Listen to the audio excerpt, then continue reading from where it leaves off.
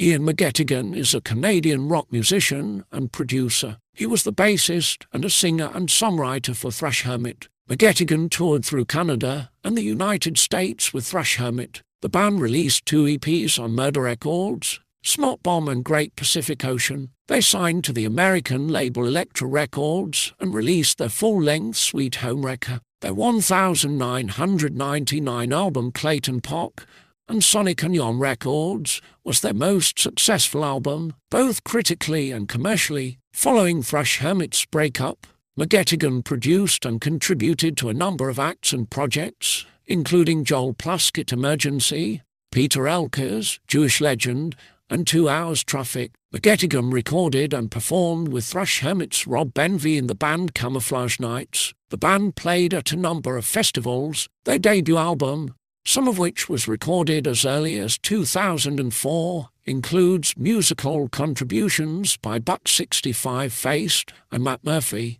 Although recording wrapped up in 2008, it was not released until 2012.